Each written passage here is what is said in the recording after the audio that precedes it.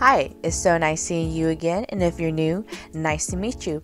So today we're at the world's largest sporting goods store, which is Shields in Colony, Texas, and my in-laws are in town, and we're just hanging out with them, and we drink a little bit, eat, and just play some games. Okay, so todos ganen un carta, but don't look at it. No la puede ver, ¿eh? ¿Cómo que no? Gane otra nueva. ¿Cómo me la voy a poner si no la puedo ver? La tiene que agarrar así y ponérsela así, porque si usted la ve ya perdió, porque tiene que adivinar lo que agarró. Yes, maybe we already asked that. Can I use it every day? You can. Is it a chair? No, it has wheels. What? No, you already asked that. It's not a food? No. Oh, use it wheels. Come on. Next day, I'm at work. It was really nice to see my mother-in-law, my brother-in-law, and sister-in-law. My sister-in-law is actually, in fact, pregnant with their first child, so I'm gonna be an auntie. Also, look at these glasses, y'all. So, as y'all know, sometimes I be wearing my glasses. Oh, they're blinding me. But like these sunglasses, first of all, I'm not really the type to wear big sunglasses. I usually like radiators. Usually I like aviators, but since I do wear glasses, I'm trying to wear bigger ones, and these really caught my eye, and they fit like perfectly over my glasses. They don't move, they stay on, I can move my head, and like they don't go anywhere. Like, I get such baddie vibes, like, yes. I'm at work. I'm ready to get this day over with because I am a little tired since we stayed up a little bit later than usual. But it's okay because I ain't complaining. Let's just get this day over with, yeah?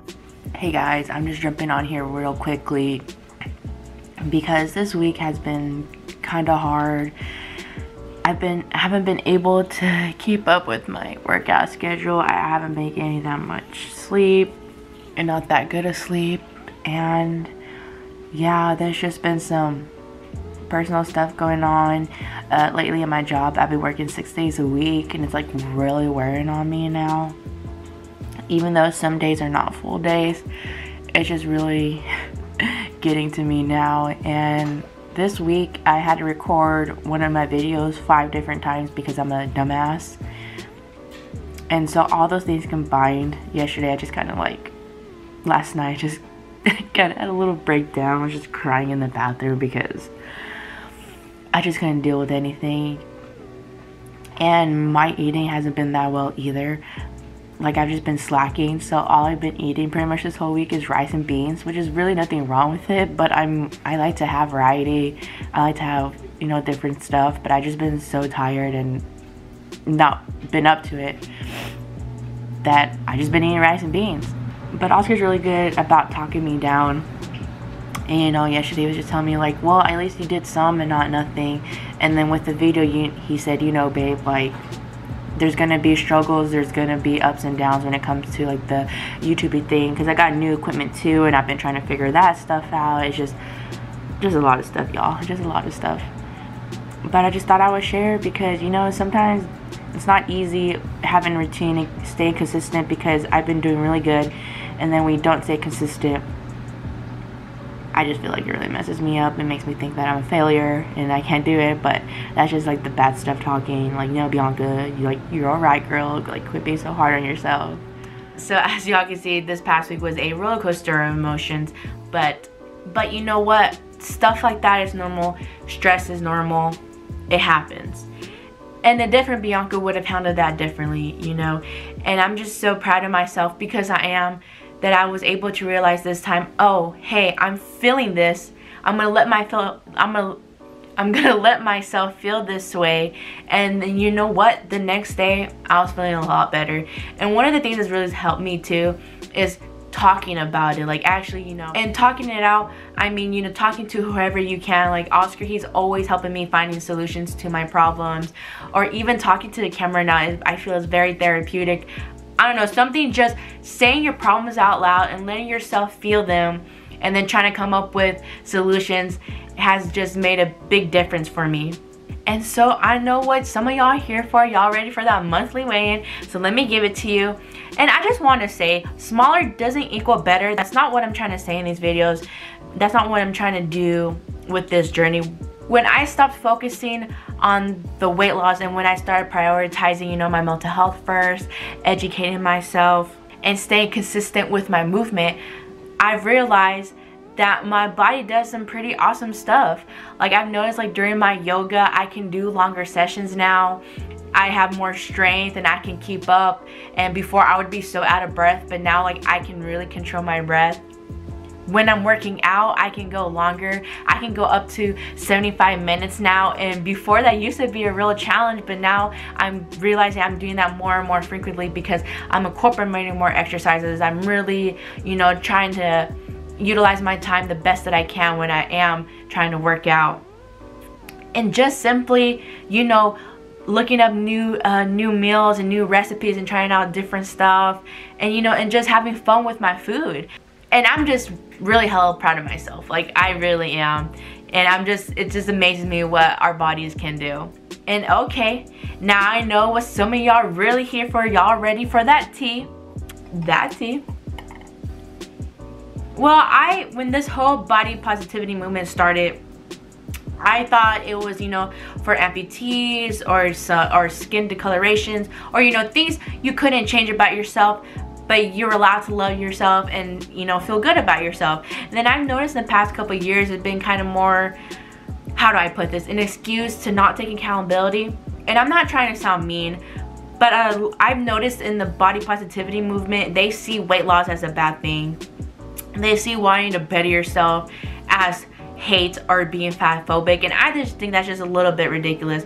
And I also just don't appreciate that they push the message of health at every size, because my heaviest, I did not feel healthy. Granted, I didn't know what healthy was because I was very restrictive when I was younger, and then, you know, in my adulthood, the beginning of my adulthood, I was very just eating whatever I wanted whenever I wanted, and that's not a good thing either. So for them to push health out at every size just kind of triggers me just a little bit, because, and I'm not saying that, oh, just because you're bigger, you deserve less respect. No, that's not what I'm saying at all, because we're all humans at the end of the day. We all have struggles. We all need to have sympathy for each other just a little bit. But it just really grinds my gears when they want to say, oh yeah, you can be healthy at this X and Y. And yes, everybody's different, every body is different, and everyone reacts in a different way. But you cannot tell me at my heaviest I felt my best, because I did not. I would be lying if I told you I did. And after a while, you convince yourself that you're comfortable and you're okay like that. Like, struggling like to put on clothes sometimes, tie my shoes, like I would be in such denial that I wouldn't buy myself bigger clothes, and I would just like try to squeeze in the clothes I had, because, well, if I'm not gaining weight, you know, I don't need to buy new clothes. And you can only do that to yourself for so long. And when I started doing this journey, I did this from out of self-love, because I love doing outdoor things. Oscar and I, we love going hiking and camping and doing outdoorsy things. And when you're in a bigger body, that makes it, you know, a lot more difficult, and I was tired of feeling that way. So if me losing weight is fat phobic or not being body positive, then it is what it is. As I've stated before, losing weight is just a side effect of when you start fixing what's on the inside, just moving a little bit more and really finding what you love, and just staying consistent and giving yourself time and being patient with yourself.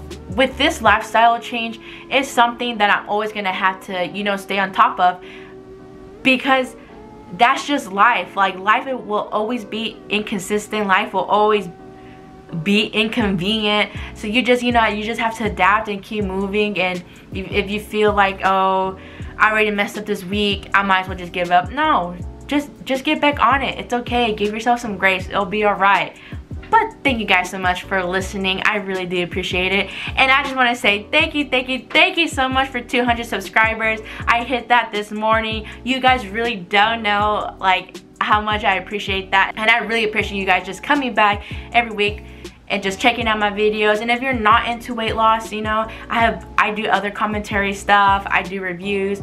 So yeah, so if you haven't subscribed, please check those out. Leave a comment. What do you think about the body positive movement? Is losing weight you know, a bad thing, like let me know in the comments, and like and share, and I'll catch you guys on the next video. Bye.